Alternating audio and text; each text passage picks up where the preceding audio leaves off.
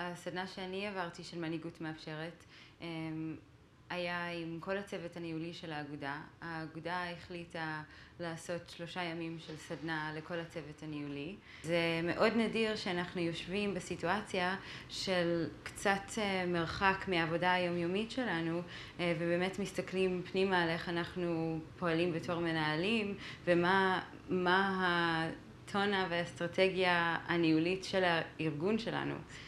ופתאום היו לנו כמה ימים לחשוב על זה ביחד, גם ללמוד וגם קצת לעשות רפלקציה על העבודה שאנחנו כבר עושים. בתור צוות ניהולי, לעשות את הסדנאות האלה, לעבור אותם ביחד, זה נתן לנו שפה משותפת על ניהול.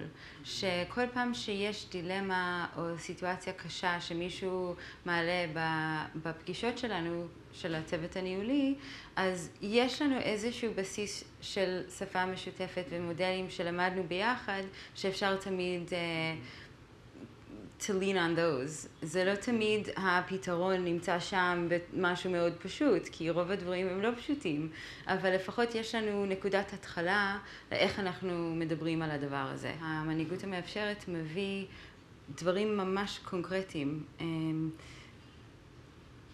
כל מיני כלים שהשורש שלהם זה באינטואיציה, אבל המודל הוא משהו בנוי, מובנה, שאפשר לראות אותו ולהבין אותו.